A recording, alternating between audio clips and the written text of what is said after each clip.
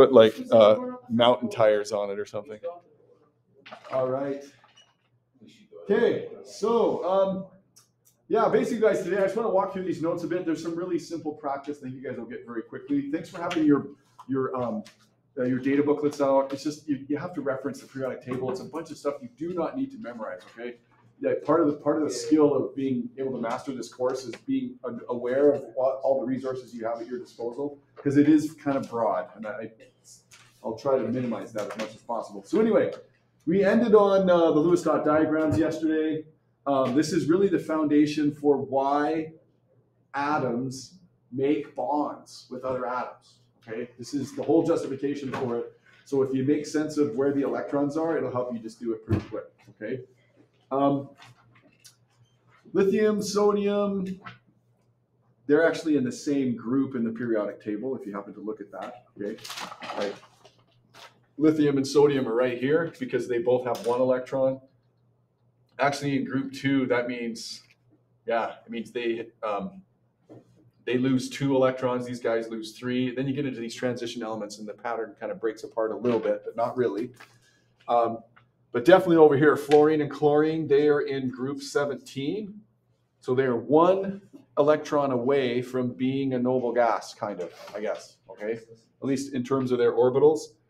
So these guys are just missing 1. These guys are missing 7. Okay, like they only have 1 valence electron to fill that outer orbital. And then yes, neon and argon, you guys are seeing that right away. The name of the game is stability. All the elements want to be stable, and they will do it in like 3 ways. We're gonna emphasize that today. Any element can become more stable if they pick up electrons, or if they lose electrons, or if they share electrons. Okay, so that's actually, I summarized it already, but it's right there. Okay, so underneath that, everybody wants to be stable like the noble gases. I kind of want to emphasize that a bit because you could easily get questions where you have to explain why compounds or why materials are doing the things they're doing. It's because they want to be stable. Okay, everybody wants to be stable like a noble gas. So just some vocabulary that you guys might remember. If you gain electrons, you're going to be negative, and we call that an anion. Okay, so an ion is really any charged atom. So an anion is negative, a cation is positive. Okay, I haven't thought of a way to memorize that, but I don't like cats, so I always think of them as negative, so that messes me up. But anyway. So, sorry to all the people who like cats. So those are the 2. We're going to look at the methodologies for gaining and losing electrons. If you share electrons, though, that forms what's called a covalent bond. And that shouldn't surprise you too much, because basically we're saying it's cooperation of valence electrons.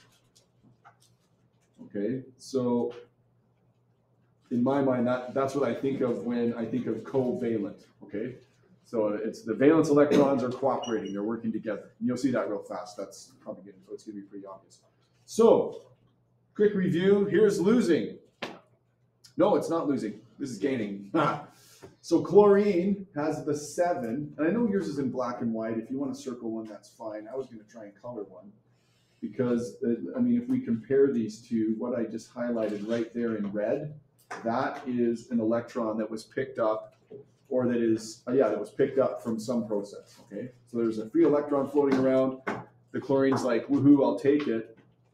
So now you get a chlorine atom that is negative. So I'm putting it in square brackets just to define. Okay, not too surprising. Hey, I pick up an extra electron. And that's what these numbers are over here. P, E, and N. What do you think those stand for? Proton. What does the E stand for? Electron. Neutron. There you go. Okay, so you guys are sharp. So if you abbreviate all that, that's why the chlorine atom is now negatively charged, because it has 17 positives and 18 negatives. So you have a net of plus, well, I gotta be careful saying that. It's a net of -1. Okay. whatever, that's not too surprising. I mean, the formula here is showing you that the chlorine all by itself, you add an electron, bang, okay? So that's what all this text is just summarizing. And what you should remember, this is just from like Science 9, if you guys remember. What do you guys remember? Maybe we should just write it down here. Do you guys remember what the law of charges is? And when I say charges, I'm talking about positive and negative charges. How do they act? If you have positive and negative charges, what's the rule that explains what they do? Positives and negatives do this, and here you go. Yes, and what's the other one? then the negatives and positives, when you put them together, they bond. So Just like magnets. yes. So the rules are, unlike charges, so if they're positive and negative, that's what Lucille was saying, they attract. And that's just the vocabulary we use. I'm confident you guys remember that for the most part. But we're gonna reference that. It'll be really obvious when we're building molecules. So yeah, if you got a positive molecule and there's a negative one right beside it, they're going to attract each other. They're going to be pulled towards each other by electric forces. There's a literal attractive force that'll do that. The opposite happens if they're the same. Okay, so sometimes I guess we just say like charges or similar charges, but let's just keep it simple because I think that's how you learned it. You say like charges repel. Okay, is the vocabulary. They push apart. They hate each other. Okay, so we'll see that a bit later in some of the other stuff we're doing, right? Oh, you guys are just upgrading your seats. Yeah, I mean, I still got the same one. I got you. Can you not erase it yet? Sorry. Can you not erase it? Oh yeah, I will. I'll leave it right there. Yeah. Okay. So anyway, the point is, in chemistry, it's very easy to make ions. And these elements just do it on their own if they're able to. They'll just because they want to. They want to be like the noble gases. Okay, the far right, whatever that is, group 18 or whatever. Yeah, helium, neon, argon, krypton. Yeah, krypton. That's cool. Jump in now. Oh yeah, you're fine. So, oops, repel. So the next page shows losing at the top. Sodium will do this. Oh, because oh yeah, it's written right here. You can even just highlight it. You don't have to write it or anything. It's easier for the sodium atom to lose 1 electron than to gain 7. Okay, like if sodium wants to become like a noble gas, you could give it 7 extra electrons, and it'd be like, okay, awesome, my orbital's full. But that's way harder. It's a lot easier just to lose that electron. Like you can just in one motion or one event, you just lose the electron, done. So and it's no surprising that in nature tends to take the easiest route or the most efficient route. That's what tends to happen, and that's what's happening here. So yeah, the sodium atom loses its electron. So the formula shows you go from the sodium atom to the sodium ion. And we should maybe say that. Technically, this is a cation. So it doesn't fix that. Okay. This is a cation because the cations are positive. I guess I could have labeled this one up here. This is an anion, but if you remember they're positive or negative, that's a lot more important in my mind because you have to know what they do in certain circumstances. So yeah, boom, then we have sodium with +1. Surprise. Okay, the third way to be stable. Okay, there's 3 ways that atoms become stable. It's by sharing electrons. A lot of the non-metals do this, okay? If you have 2 chlorine atoms, they both have 7, but they'd like to have 8. So they can do that by cheating a little bit. Now again, yours is not in color, but you can add it if you want. These electrons, the ones I'm just circling, they belong to the chlorine on the right. Okay, and the others belong to the chlorine on the left. So what I did circle right there, that is a covalent bond. I guess it's already labeled. Don't really label it. It's right there. That's a covalent bond. So yeah, they're sharing electrons. we call this molecule, or these in this structure, we call it a diatomic molecule. Now there's a whole bunch of prefixes, but you guys probably recognize di. Di just means two, okay? So diatomic. And if you wrote this in a formula, it would be Cl2. Cl2, okay? I bet you guys can you guys give me some gases primarily? They're often gases. Can you give me some gases that are written as the symbol and there's two of them? Can you think of another one? What is it? Helium. Oh, no, helium is a noble gas. I don't know. But hydrogen's not a noble gas. If you have hydrogen gas, you write that as H2. And actually, and there's usually a subscript. I could put a subscript here too. Oxide. Solid liquid gas, we're gonna go with that. Sorry? Oxide. Okay, well, we don't say oxide if it's a diatomic molecule. We just say oxygen, but it's O2. You write it as O2 for the same reason. Fluoride, same thing. Yep. Fluoride would be F2. Iodine is I2, and so on and so on. Okay. Isn't phosphorus like 4? Oh, phosphorus, yes. Phosphorus Phosphorus is is 4. more. I think it's 4, and then sulfur can be Sulfur like is 8. 8. Sulfur Okay, is so you guys 8. remember all those. Okay, awesome. I was like, oh yeah, those are some good ones. Spike. Yeah. But hey, it's just trying to be stable. Okay, so if you get enough, they all have their valence electrons, and they can be stable if they share electrons. So this leads us really quickly into bonding, which is the next section. So how do you make bonds or connections between atoms? This is a bond already, so that's one of them. If you share electrons, you're going to bond. But the other ways involve basically donating or receiving electrons. Okay, so let's just quickly cover this. I mean, this is more review of it, if not a summary of metals versus nonmetals. If you look at the periodic table, this will help you as well if you have a question on it. Oh yeah, where are the metals on this? Where would I find them? Everywhere. You're pointing this way. So metals are all over here. Yeah, it's basically the whole left side. This is the staircase. I think yours is bolded, right? They did that on purpose.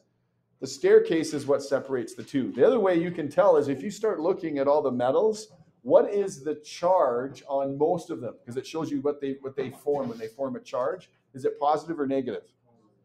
You can see it's all over the place, right? Like, yeah. Oh my goodness. Yeah, nickel's positive. Copper is like 2+ and then 1+. Zinc is 2+, blah.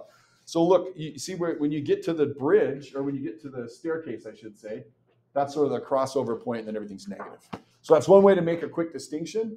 Hey, the metals, they make positive ions. You can see it all over the periodic table. The staircase, oh yeah, do you guys remember what do we call the elements that are on the staircase? They have a special name. Ooh, close. That's these guys. Alkaline metals over here. What is it? Yes, that's the word. That's the word. Okay. So I don't care if you mention that. So yeah, the periodic table looks, well, something like this. Okay. The staircase is right here, something like that. Okay. So yes, the elements that are on that staircase, like to the right or left of it, they're called metalloids. And what's cool is they basically have properties of both metals and non-metals. That's just a bit of non-conductive. Okay. So under the right conditions, they can act like a metal, and on the other right conditions, they can act like a non-metal. And that makes them pretty useful for certain applications. I almost should have added that in here because I'm looking at this. I already did metals and non-metals. All this can be added in here. Silicon is used in computers Yes. because of its old properties. Yeah, because under, like, if you run, I can't remember, if the temperature's right, it'll act like, I think if it's cold temperatures, it acts like a non-metal, and under warm temperatures, it acts like a metal. And it can act like a switch. So electrically, they call them transistors. I think I got the term right, because they can act like a switch in a circuit. So they're pretty useful that way. Anyway, I was going to say metalloids and then staircase, just as a reminder that they're kind of in between. Oh, what else do you know about metals? All the other stuff. Malleable, that's a fun vocabulary word. It just means you can shape it into anything. Okay, you can pound metals into any shape.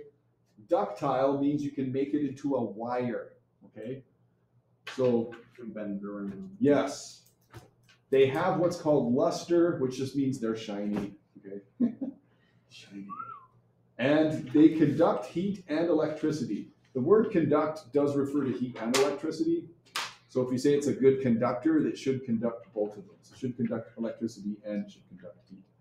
And the reason for that, as it mentions, is you got free-flowing electrons. Okay, so we'll draw a quick diagram that kind of emphasizes that in a second.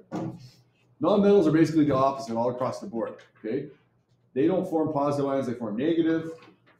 They aren't shapeable. Okay, it's not easy to shape them. They don't hold a shape. They don't conduct heat or electricity. And the reason for that is because the electrons there, they hold the electrons really tightly and they won't let them flow. Metals will let their electrons flow all day long. In fact, here, I want to show you that just quickly. Underneath metals, we can do a brief diagram of aluminum, for example. So I'm just going to draw, and you can add this if you want, I'm going to draw just like 3 aluminum atoms. I'm just going to represent them with their element symbols. Okay, so I got 3 aluminums. Aluminum wants to, if it can, it wants to get rid of 3 electrons so that it can be stable. And if it does that, if you get rid of 3 electrons, what would your charge be? Now, you were neutral to begin with, and I just ripped 3 electrons off of you. Now, what is your charge? Positive what? 3. Positive 3. See, so there you go. So that's what I'm saying. Like you mentally go, wait a minute, why did he become positive? Because you lost 3 electrons. So the point is, inside pure aluminum, the atoms are basically Al3+, because they just want to get rid of their electrons. And they do in a solid, like in pure aluminum, that's what happens. But the electrons, they just get released. And they're just kind of floating around everywhere, okay, around the aluminums, okay, or around the nuclei, the nucleus of these aluminum atoms, okay? So you can think of a solid aluminum is just, obviously you have to have the protons and the neutrons, but the electrons just kind of flow around it or around the nuclei. And yeah, they're free to move. Like you can run electrical current through aluminum because it's a conductor. Extra electrons will just kind of jump in the pool, so to speak, and just swim through the metal, and they'll come out the other side. I'm simplifying it a little bit, but that's electricity, okay? That's like the movement of electrons. So when it comes to bonding, those 3 things come into play. Okay, so this isn't going to surprise you. An atom is most stable when its outer energy level is full of electrons. Okay, so then there again is they're like noble gases.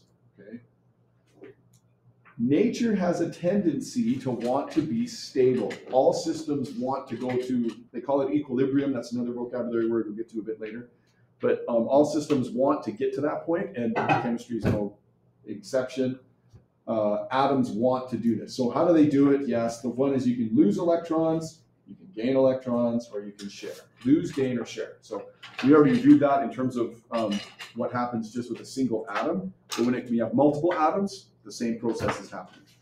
So I already asked you guys that question and you answered it pretty quick. If you lose electrons, that makes you positive. So just go slow when you're reading this, right? If I lost electrons, that means I have more protons than I have electrons now, and now I'm positive. So you lose something, that lose electrons makes you positive. You gain electrons, you have extra negative charge. Now you are negative. We use these terms pretty lightly, but someone had to come up with them. Oh, a quick detour to the science wall. Anybody recognize this man right here? Hey, cool. How do you know it's Benjamin Franklin? $100 His haircut. $100 bill. Yes, yeah. The Americans honored him by putting him on the $100 bill. He's one of the signers of the U.S. Constitution, Declaration of Independence, I think. Brilliant scientist. He's the one that came up with the term positive and negative. He studied static electricity. He's the guy that was flying kites in thunderstorms. You guys might remember that story. He didn't, but others did that tried that experiment apparently. Can you imagine? I mean, what we know about electricity now, I'd be like, what are you doing? Like, no one flies a kite in a thunderstorm because like that's a recipe for death. But they didn't understand electricity too well.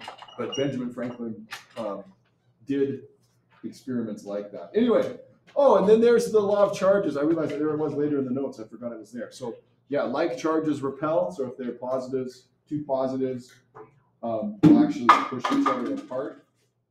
And then a positive and a negative, they would attract each other. That's not too surprising. So, whoops. Let's do that. So when we're talking about bonding, the vocabulary is a compound. A compound is two or more elements that are with different atoms. They're joined in fixed ratios. Okay. The simplest one we're going to look at is salt. That's a great way to start when you're reminding yourself about how compounds work. You should know the difference between an ionic compound and a molecular compound. Why is molecular not in here? Oh, it's later. It's on the next page. Got it. So ionic, yes. A metal and a non-metal. Yay. And that should make sense to you because we looked at the table. The metals are always positive. The non-metals are always negative. So they're going to want to hang out. Okay. They're going to want to get together, and they do all the time. Okay, in different proportions. So when they do get together, the bond that holds them together is called an ionic bond. Okay, that's just attraction from positive and negative. So the example here, it says draw the salt molecule, sodium chloride, show how it forms a crystal structure. This shouldn't surprise you too much. If you just draw, let's just keep it simple. The sodium molecule would be Na+, and the chlorine molecule would be Cl-. Okay, so as an atom, okay? So these guys are going to form a bond between each other. We can just show just a bar or something connecting them, okay, so that's pretty easy. But that's just one molecule of salt. If you grab salt, from the kitchen, you definitely have more than one molecule of sodium chloride, okay? So, what do you think, this chlorine, because it's negative, it will attract other positive sodiums. And we can do this basically does it in 4 directions, okay? So if you're gonna build a crystal, you need a structure. And so surrounding the chlorine, you would have sodiums, all like this, okay? And then those sodiums would be attracted to chlorines, which could also be attracted to sodium. So anyway, so you could build a grid, okay? And this is simplifying it a little bit, but not really. You can build a grid out of sodiums and chlorides, and that is how you get a solid, okay? That's how you get the structure. So it forms what's called a crystal. You guys have heard of crystals. Salt forms crystals. A lot of other compounds do. Not all compounds do this, but a crystal structure can easily form when you have positive and negatives, and you've got this complex. I guess technically that would be in 3 dimensions. We're only doing it in 2 dimensions here, but in 3 dimensions, you could get attraction between all of the components. Okay? Brilliant. All right. So just a little bit more then on this. If you guys are good, I'm not going too fast. You guys are okay? Let's go to the next page. The other one you guys already remembered was the molecular compound. This is between 2 or more nonmetals only, okay? So the major distinction here, there aren't any ions, okay? There's no ions to produce the bond. The bond happens from sharing electrons, okay? And we've already seen that up here. The covalent bond, that's the name of the bond for a molecular compound, is a covalent bond. And like I already mentioned, it's the attraction of the nucleus to the shared pair of electrons to create this bond. We're going to sketch them here in just a second, okay? So we don't have ions. Yeah, we don't have positive or negative. We just have the simultaneous attraction to a shared pair. So I guess that was the definition of a molecule right after. A particle has a fixed number of covalently bonded nonmetals, okay? So this is a bit of an introduction to organic chemistry. We're going to study that a little bit later, but it says draw a carbon-hydrogen bond, Okay, so if there was just a molecule of carbon all by itself, and there was a molecule, I shouldn't say molecule, I should say atom. If there was an atom of carbon and an atom of hydrogen, and they were just floating around, how would they bond covalently? How would their electrons come together? So let's look at carbon first. If you look at carbon, it has 6 protons, 6 neutrons. Well, it has 6 protons and 6 electrons. How many electrons would be in the outer orbital of carbon? We're going to make you think about that for a second. So carbon has 6 protons, so that means it has 6 electrons. So if you start distributing the electrons according to the pattern, what is it? 4. Bingo. Okay. So your Lewis dot diagram, that's the easiest way to picture this. You have 4 positions, okay, and those electrons will be positioned just like that. If you did, what's the Lewis dot diagram for hydrogen? You guys remember that one? It's H. How many electrons does it have? Just 1. So you have H, and let's do this. I guess I can change color. It's really fun. So the hydrogen has 1 electron. Now, carbon wants to be stable like everybody else, and carbon has, I'm going to draw these as X's. Carbon has 4 empty spaces. 4 empty spaces on it where it could share an electron. So if a hydrogen shows up, it would like to fill at least one of those. Okay? So all we have to show here, I mean, I guess you can draw an arrow there, or really what we should do is draw a carbon with 3 electrons that are not paired up, but then there is a pairing with the one carbon, or the one electron from the hydrogen. Okay? So I just boxed that just to make sense. That shows a covalent bond between carbon and hydrogen. But that's just one carbon and 1 hydrogen. The carbon isn't really happy yet though, because it still has 3 basically binding sites. Ooh, if we had lots of hydrogens, so I get where Becky's going here. If I had lots of hydrogens, what would happen to all of those binding sites? They would just fill in with hydrogens, and then you get CH4, which is methane. That's the fuel we were talking about that SpaceX uses for their rocket. It's a very simple compound, and it's really easy to make. So let's push you guys just a little bit, because I think you could see very easily, we could just add 3 more hydrogens and you'd have CH4. What if I made a carbon chain of 4 carbons? Okay? If I had 4 carbons and then I had as much hydrogen as I wanted, so I had all the hydrogen atoms I wanted, what would that molecule look like? So first off, I'm going to just leave some spaces in between here. I think you guys will see it right away. If we had 4 carbons, they actually link up to each other like so. So again, each one was going to have 4, but the middle one, I could probably get a better job of showing that. The one in the middle is we share that one, okay? Or sorry, those 2 carbons can share their they can share their electrons. I'm going to sort of change mine. I realize you guys don't have different colors, but I think you get the picture easy enough. So basically, in between the carbons, you can get what's called a single bond. Okay. So the sharing happens in between the carbons. Okay, because they'll be attracted to each other and they'll actually stay together. Okay, well, until you break the bonds, but we'll talk about how that happens later. Basically, you just burn it.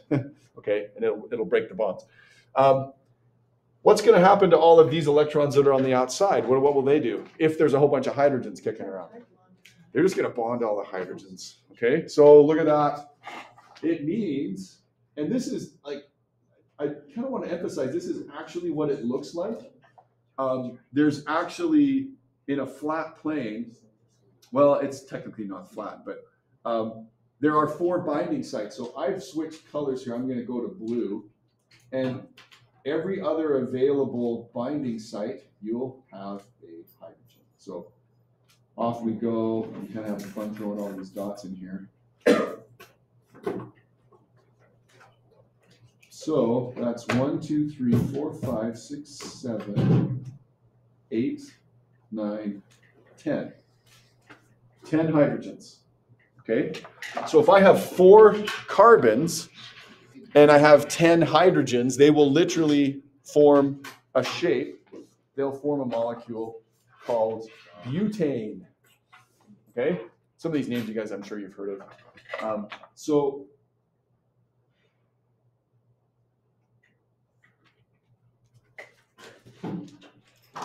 you'll see this really quickly here, but the point is when we're actually drawing these molecules, we don't do all the dots, but I'm trying to do it on purpose so you see why the atoms attract each other, because the electrons are the electrons are the reason why there's these bonds in the first place. When we draw this in organic chemistry, you just put lines. And I think you guys did a little bit of this in Science 10. It's just been so long since I've taught Science 10. I can't remember if you ever did this. Because the point is we can show this molecule just with straight lines that show bonds, okay? So I know it's a bit ugly, but that's what it looks like, okay? So literally these are showing bonds between the carbons. The carbon has 4 binding sites. So it wants to bind in 4 places, and it'll do it every time. In a couple of other cool ways, which we'll get to later. But this is the simplest one, okay? Bang, we have a hydrocarbon. This is a great fuel source. If you burn it, you can get a bunch of oxygen and carbon dioxide and heat. So hydrocarbons are crazy useful for that. Awesome. Okay, so the summary then, this is the summary here. I included this table just as a summary. Because we have the 3 ways that bonds can form, and they are ionic. So an ionic compound is a metal and a non-metal. We have salt, sodium, and NaCl. Oops, I didn't do it that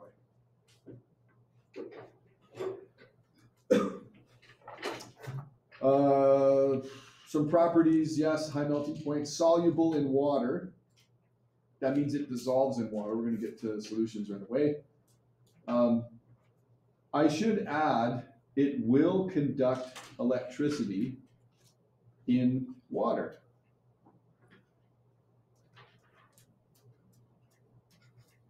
Oops, running out of space.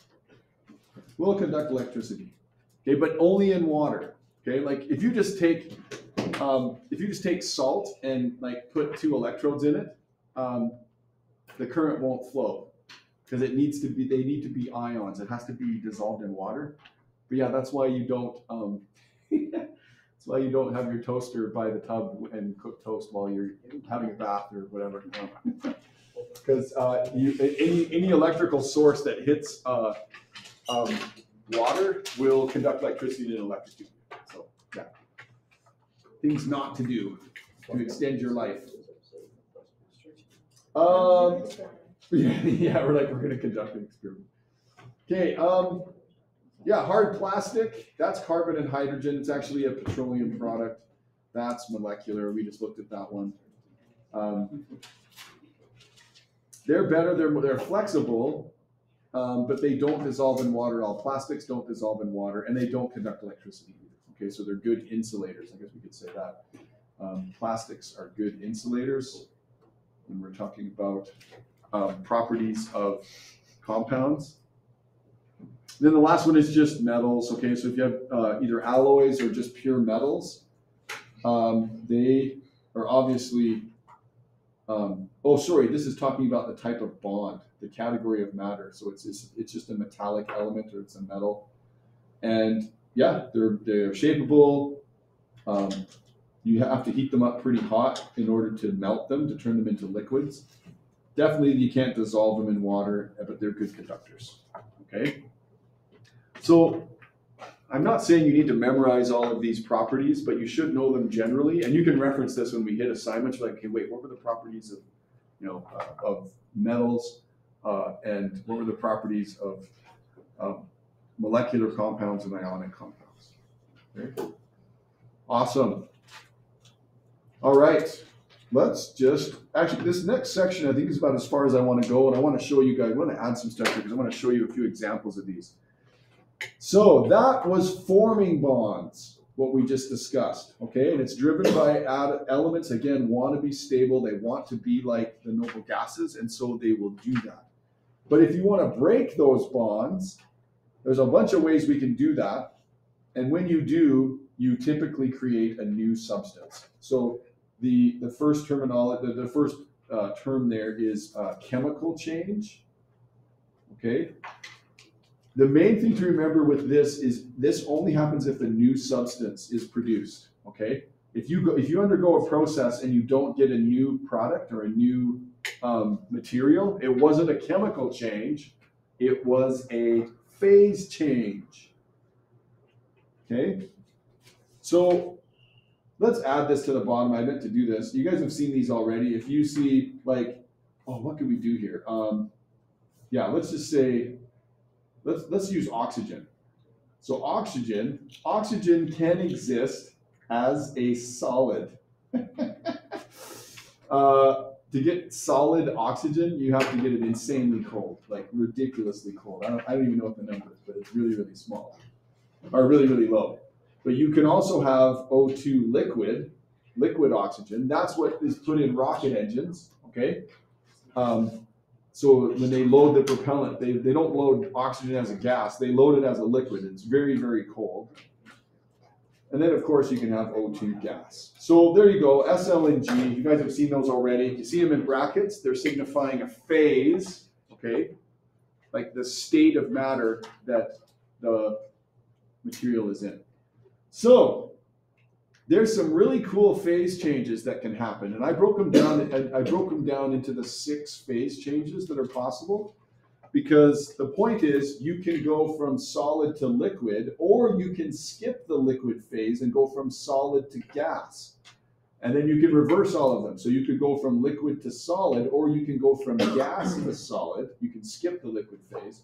Or, of course, you can go from liquid to gas and gas to liquid. Okay, so there's all those possibles, right? Depending on the circumstances, you can jump all around.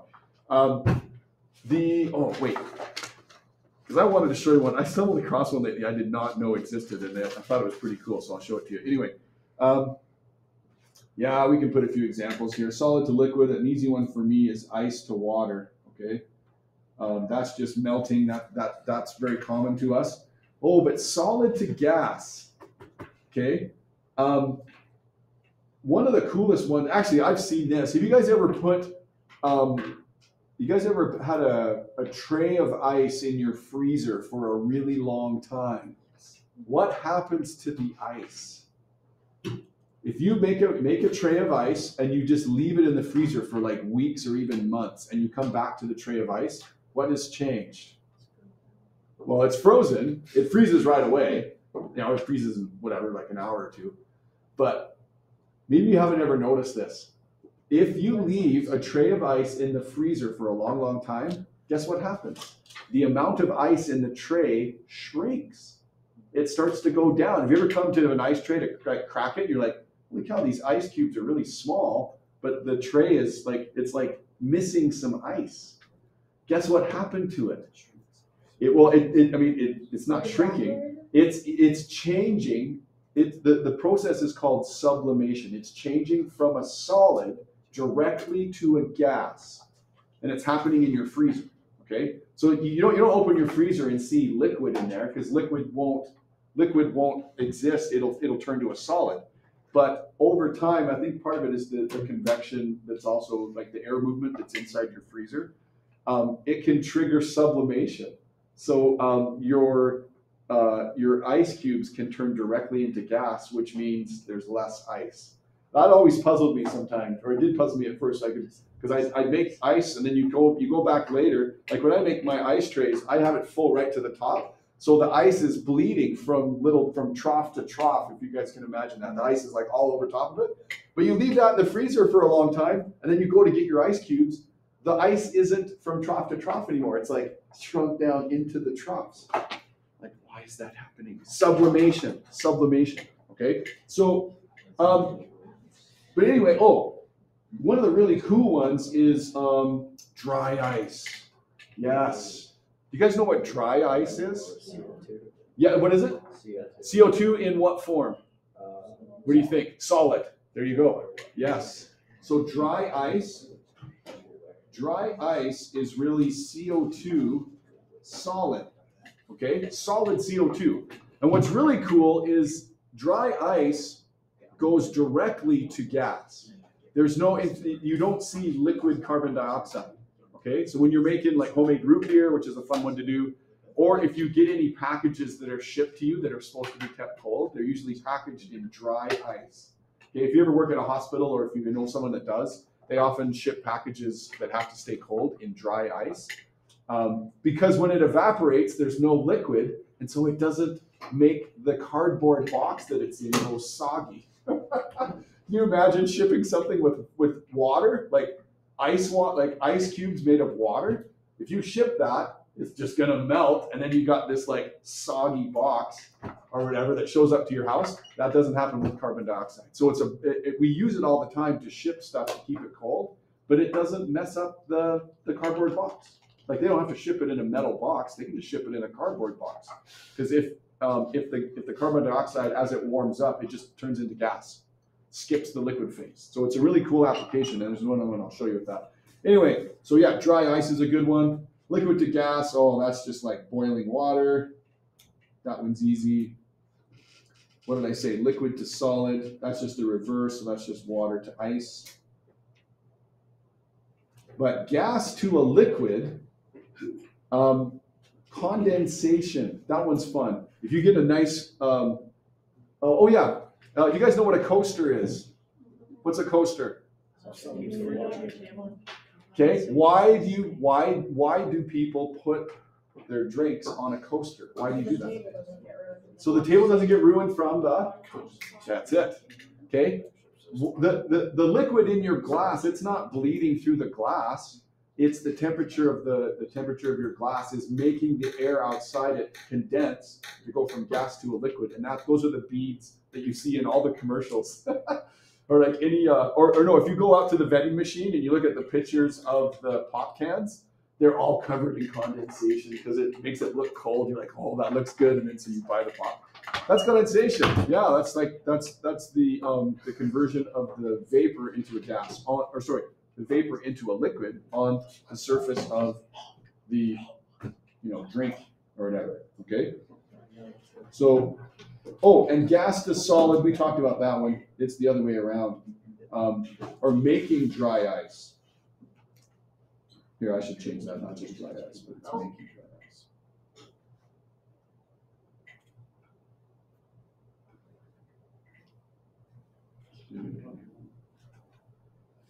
ice. So, I wanted to show you a video I found that I wasn't aware of this, but apparently like mechanics or people that do deep cleaning can use dry ice, basically a dry ice under pressure, and they blast it out kind of like almost like you're sandblasting, but you use dry ice to do it. And you can clean like basically vehicles or anything that's got a buildup of rust or dirt or grime or anything. So actually, I'm just going to find it quick. Oh, this is going to make me have to sign in. I already had this here. Okay, actually, I guess let me just pause this for now. I'm recording. All right, so listen, you guys. Hey, we got about 15 minutes here. Let's just finish this page, and then I'll maybe show you some water demonstrations. So, all right. 2 terms you guys have learned. If heat exits a reaction, so when bonds are breaking or forming, either one, if you release heat, that's called exothermic. Okay? Whoops, that did not work. Exothermic. Okay? So where heat exits, The reverse of that is called endothermic. You should just know those terms generally. Okay, exo means it leaves. Endo means it requires it. Okay. Where we're headed pretty soon here is making solutions where we mix or dissolve a compound in typically water, but it doesn't have to be water. So you need to know the difference between what's known as a solute and a solvent. Okay. The solute is the substance that dissolves, so that's what disappears, like the salt, you put that, or you put sugar, that's called the solute. The solvent is the substance that causes the dissolving, so it's typically water, okay? I'll try and refer to those regularly, but this picture captures it. You see that here? The solvent is the blue dots. Yours aren't blue, but it's just whatever the material's in, and there's salt as a typical solute, okay? Plus and minus, but these are all the bonds that are holding them together. The water will actually break those bonds and then it dissolves, okay? Then you can't, well, and lots of times you can't even see the solute anymore because it's disappeared. So why does water do this? This is what I want to end on today. Water, if you see on the next page, there's just a bunch of pictures of it. But water is such a great solvent because it is a polar molecule. It has poles. Basically, it has regions. So it has a positive end and a negative end. And it's just because of the shape of the molecule. So all of these pictures show why water does what it does. And I can do a quick demonstration here that sort of confirms that. You guys maybe have tried this before. But if you have a positively charged object and you have it near water, the oxygen part, or sorry, the portion of water that's the oxygen, it is slightly negative. This little symbol right here is called delta. It's the Greek, it's actually this, you can see it right here. It's the small letter, Greek letter delta, not the capital one. The capital one is a triangle. The lowercase one is, I don't even know how to describe it. It looks kind of like an 8 that's missing part of it or something. It's a funky symbol.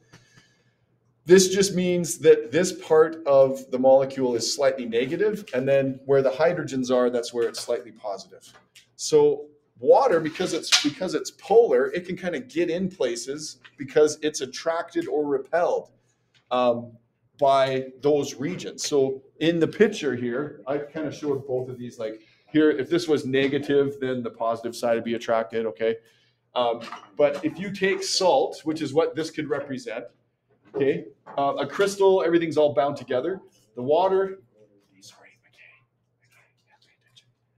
the water can just get in there, okay? So see the negative part of the oxygen on the water molecule will be attracted to the positive. That's the sodium. And then the negative would be the chlorine, and the hydrogen part of water would be attracted to that. So what we probably should say, see, look, this says the cation. If you really want to, you can say this is the sodium, okay? So sodium gets surrounded by water, and the chlorine gets surrounded by water for the opposite reason, okay? And that's literally what's going on when you dissolve something, okay? Especially if it's an ionic compound. Oh, but you know, that partially explains why some particles don't dissolve in water. Because if they don't have a definitive positive or negative end, then water won't really kind of get in there and make it break up. So some stuff doesn't dissolve, it just doesn't work.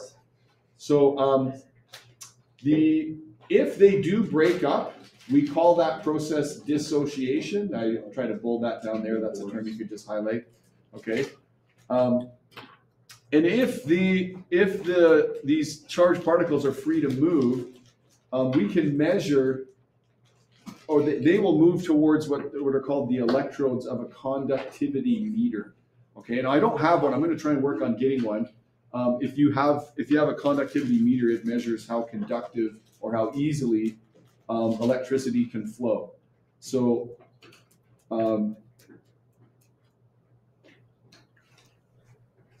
oh yes, the solutes that will conduct electricity, those are called electrolytes.